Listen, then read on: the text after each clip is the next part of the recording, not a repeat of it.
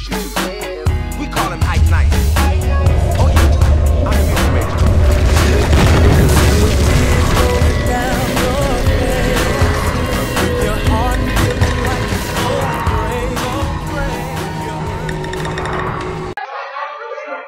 Hey, this is Terry Clay. I am back with another video.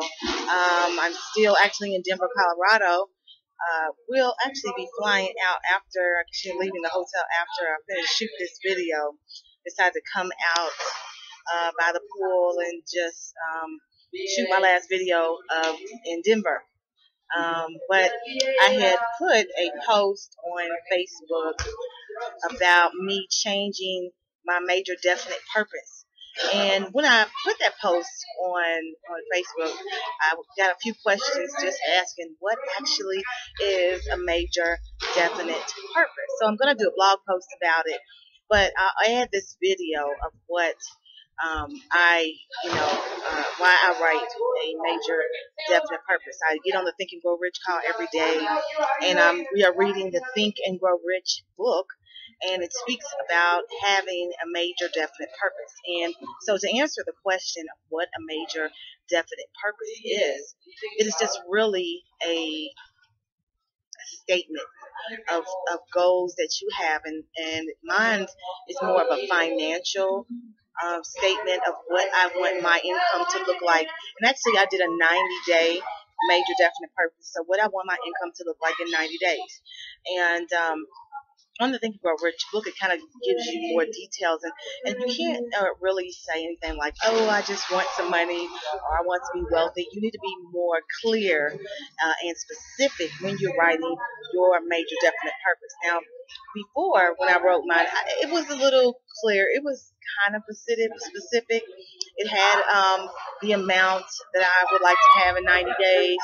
It even had where I wanted to live, those type of things. But I had gotten on the Think and Grow Rich call with Paul Hutchings, and he kind of talked about his major definite purpose. And his was so specific. I mean, I woke up in the morning and I could smell. I mean, I started mine. Well, let me just tell you what mine is. I woke up in the morning and I could smell apple candles. And I went to the back office of my Empower Network office, and I'm not going to go into the whole thing, but my point is, I said where I was living. I had a dog named Cece. I went further to things that I want my life to look like within the next 90 days.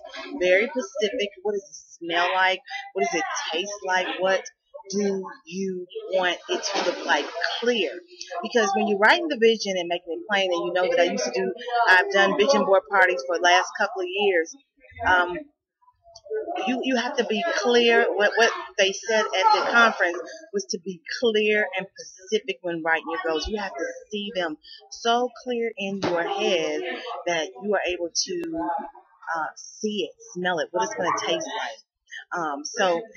That's really what a major definite purpose is. That's just a little teaser. I'll do a blog post about it and help you do steps. So I'll put this video in the blog about my major definite purpose so that you can see what you need to do when you write your major definite purpose. So I'm going to end here. This video is just to help you with your major definite purpose, and so you can be able to write one yourself. So I'm going to end here.